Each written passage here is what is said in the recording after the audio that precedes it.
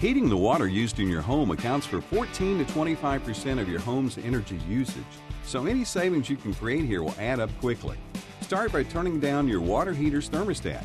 By changing the setting from 140 degrees to 120 degrees, you could reduce your energy costs by as much as 10%, and you'll help protect your family members from scalding while you're doing it. Once a year, drain your water heater to reduce the buildup of sediment in the tank.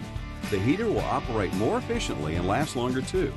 Occasionally, it's a good idea to have a pro check the unit's heating elements and thermostats to be sure they're operating at peak efficiency. If you're buying a new water heater, be sure to choose one with a well-insulated tank, or better yet, one of the new heat pump water heaters. Like the heat pumps that heat and cool our homes, these units remove heat from surrounding air. But in this case, they apply it to heating our water, which makes them much more efficient.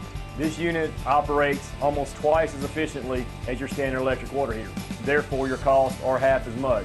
You'll save approximately $300 per year average annual operating costs on a heat pump water heater versus your standard electric water heater.